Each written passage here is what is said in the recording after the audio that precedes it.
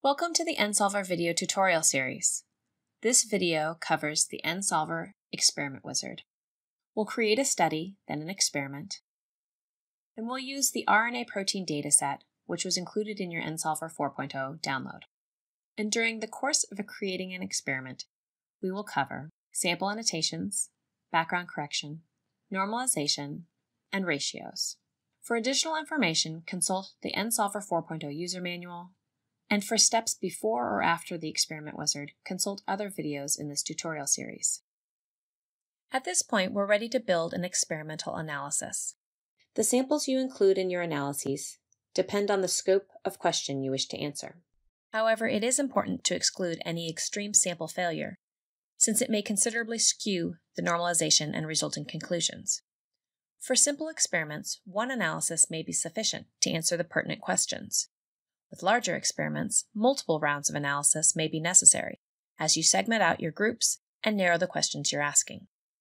For this experiment, we'll look at stimulated versus unstimulated samples in this gene expression dataset. Let's create an experiment now. Select a New Study button on the main dashboard or from the drop-down menu and enter a unique study name. Select Save. We'll find our new study on the Experiments tab, and we can highlight it. Now we'll select a New Experiment button on the main dashboard or from the drop-down menu and enter a unique experiment name. Select Next. We'll select the code set, Cancer Immune RNA Protein, from the list on the left, and then select the samples we want to include in the experiment. For this example, we'll use all samples in the dataset. Select Next. We'll create annotations now. In this example, we'll create just one annotation category by selecting Add Annotation once. For basic analysis, one annotation column is sufficient for most purposes. More categories can be added in subsequent analyses. Note that multivariate analysis is best suited for the Advanced Analysis plugin. The point is to create groups, not to separate all samples from each other. Click the field below column name and change New Annotation to Treatment. The column heading will change dynamically to reflect the new column name. Add the specific annotations under the new column. In this example, we will use unstim to designate the untreated controls, and stim for samples that have been stimulated with a specific treatment. We can enter the annotations manually or copy and paste the annotations from another source. In this case, we'll copy this from our Excel sheet. Make sure that the Excel sheet and the nSolver list the samples in the same order. Select Next. We are now ready to move on to the next stage in the analysis. Background noise in data can be filtered out using subtraction or thresholding. This is optional. Background corrections utilize the counts from negative controls, several of which are included in each code set. These negative controls are probes for which no target is present. For most datasets, background correction will be unchecked initially, indicating that no background calculations will be performed. You can either maintain the setting or choose one of the two general methods of calculation available, background thresholding or background subtraction. If you are working with low-expressing data or an experimental condition where certain probes dip below background, then background thresholding is the preferred method. It will prevent the calculation of extreme fold change values that result from low or non-expressing genes. Background thresholding uses a user-defined threshold count value.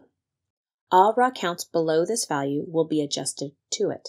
For more information on the use of background thresholding and background subtraction, refer to the Data Analysis Guidelines for Gene Expression Data or the nSolver user manual. For this example, we will leave the background subtraction thresholding box unselected, which leaves background correction off. Select Next. The next step in the process is the normalization of the data. The approach to normalization often changes between analytes, but the goal is the same. The goal of normalization is to remove technical variance and leave only biological variance. In an ideal situation, this process removes signal related to variation in input, sample processing, hybridization times, code set condition, and so forth, but predominantly leaves biologically relevant results.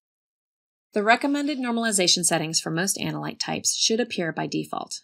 Use the tabs to review the settings for the different analytes. The first step across all analytes is normalization using positive controls.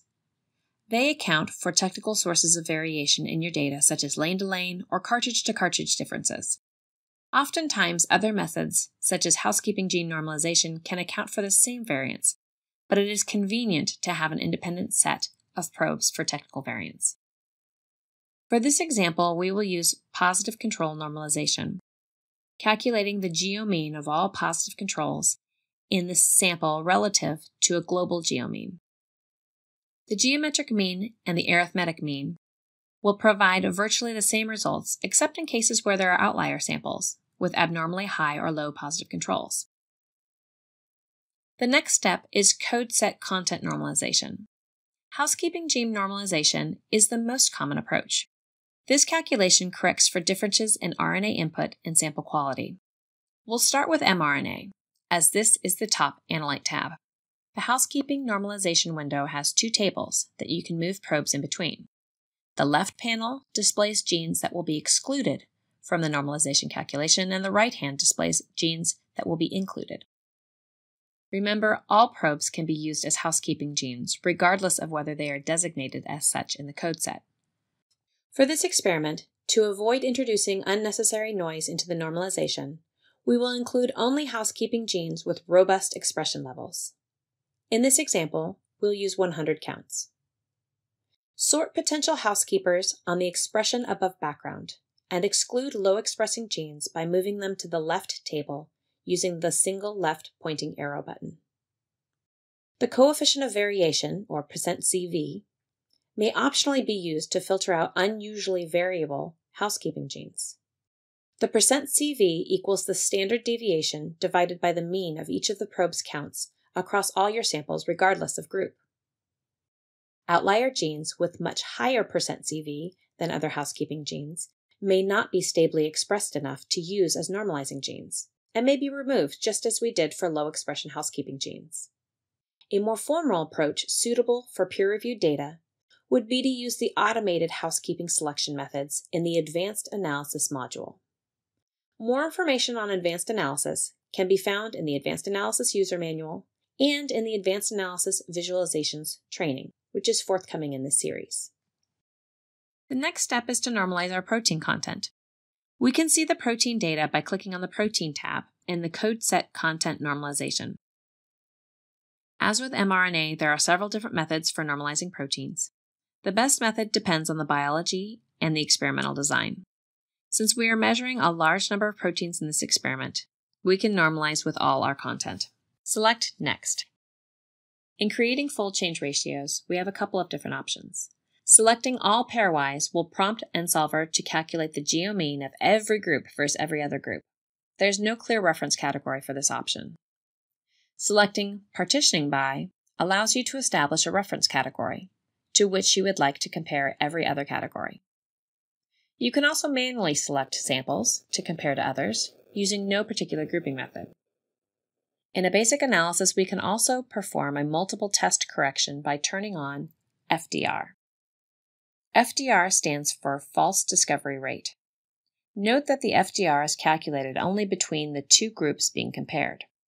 FDR gives you a sense of the confidence of how many hits are real hits.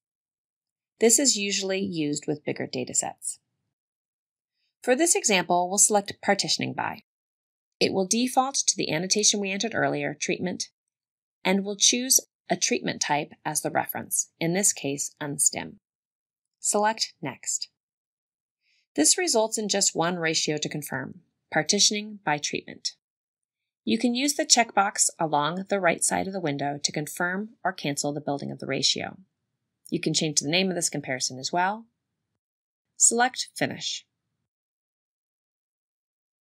Our experiment will now be stored under the corresponding study on the Experiments tab. Expanding the navigation tree next to it allows us to view all levels of data in the experiment. The raw data contains unprocessed data. This data level is typically used in advanced analysis visualizations. We will cover this in a forthcoming video in this series. The normalized data contains data after normalization and background correction have been applied. In this data table, we'll look for the two types of normalization flags. A positive control normalization flag may arise if there is technical systemic variance.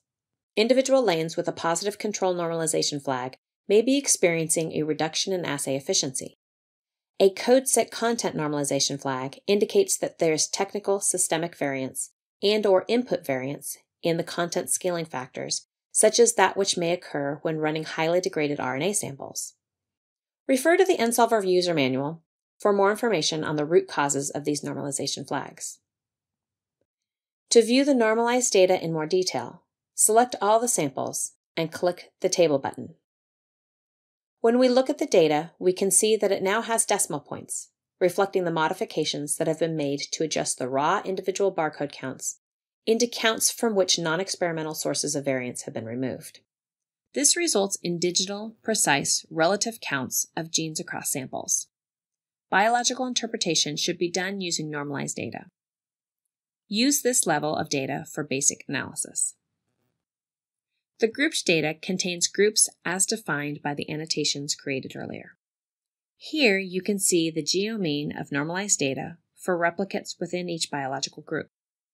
This level of data can be useful for visualizations such as scatter plots or heat maps in basic analysis. The ratio data contains fold change results and statistical inferences from ratios between those groups. We can use the column options icon to show columns that may be hidden from view. We can also click on column headers to sort them, click and drag to move them, or right-click to see other options. As we look at the data, we see columns for mean, this is the geometric mean, standard deviation, and fold change. There are also multiple ways of expressing confidence here. 95% confidence intervals, p-value, which is based on the t-test performed on groups of annotated samples, and FDR. The value given here is actually the adjusted p-value for FDR. We can export data from this level and can use the custom option to pick and choose columns to export. The analysis level has any additional analyses you may have performed.